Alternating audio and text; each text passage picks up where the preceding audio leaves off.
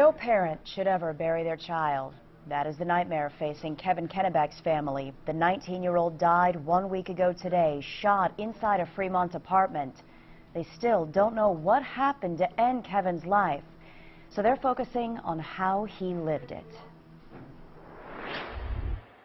He's one of the most respectful young men I've ever known. Pictures prove it. In every photo, Kevin Kennebeck is paying tribute to his grandfather, wearing his dog tags.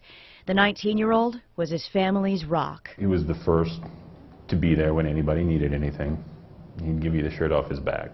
I mean, he just has a new puppy, and he bottle fed the puppy at 3 weeks old. When Kevin's aunts and uncles talk about him, it's still in the present. It was only 1 week ago they got the phone call.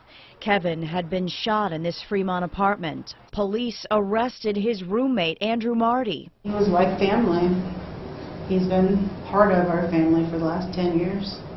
Were you shocked when you heard that was who was under arrest? Yes. Mm-hmm. You know, when it first happened, we thought accident. But, we thought, what is he doing with a gun anyway? They still don't know what happened, making a tragedy even more difficult for this family. I'm trying to remember the 19 years that we had with Kevin. All of the holidays, the special occasions, the good times, everything that we had together. And I'm trying not to focus on this last weekend. Kevin's pictures help make everything clear again.